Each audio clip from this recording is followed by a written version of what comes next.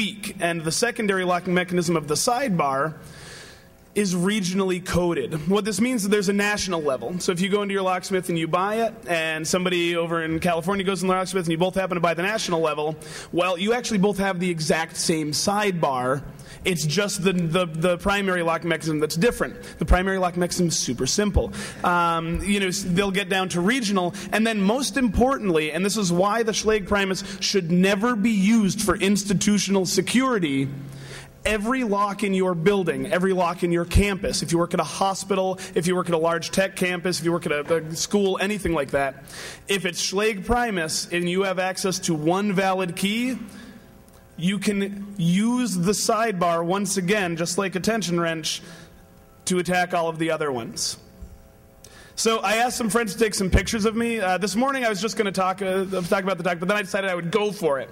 It turns out that these are the photos that I transferred. So this is me this morning with a Dremel, as you can see. And then here's another one that I transferred.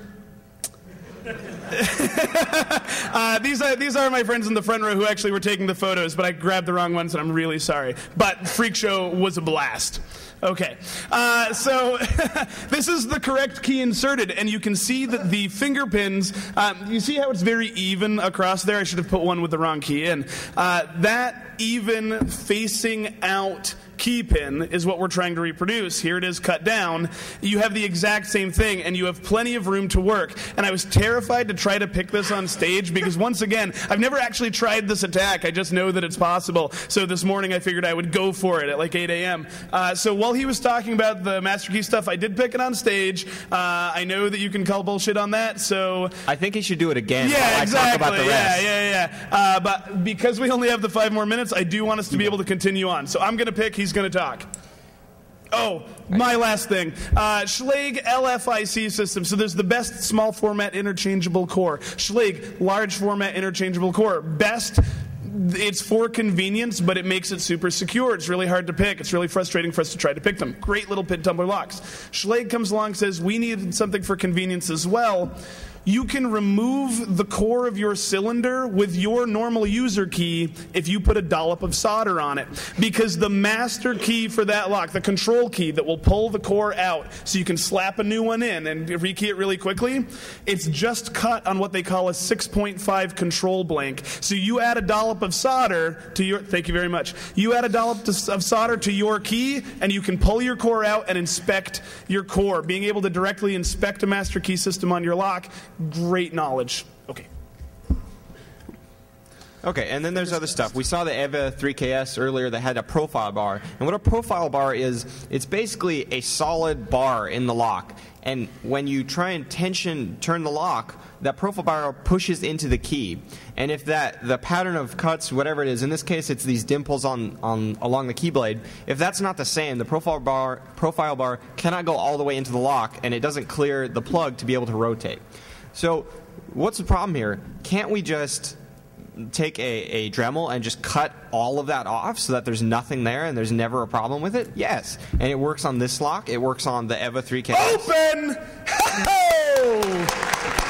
I don't pick high security. This is awesome. You can all do this. And this works on a lot of different locks because these are all passive components. They're not active like the sidebar where we need to set them right. I'm sorry. Anyways, so what have we learned? That having locks is great, but we need to consider the security of how we store our keys, how we manufacture our keys, and how we disseminate knowledge and information about our keys. Personally, I think it all should be public to force people to build better key systems. Yeah. But, some companies just don't like to do that. And a lot of companies just want to do it their way, and we'll be happy to keep giving talks about how they're doing it wrong. We're going to take questions in QA because we only have like 2 minutes. Yeah. So just resources. Thank you all so much. I got some stuff up at openlocksport.com. He's got amazing pages. LockWiki, Lockpicking Forensics. He's doing work that nobody else is doing in the country right now. It's amazing.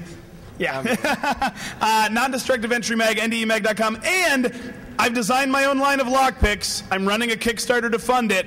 If you want lockpicks designed by a guy who's got a black badge right here for picking locks, Kickstarter.com/project/Schuyler, or you can just search Locksport on there because it's the only project. Thank you, everybody. Thank you.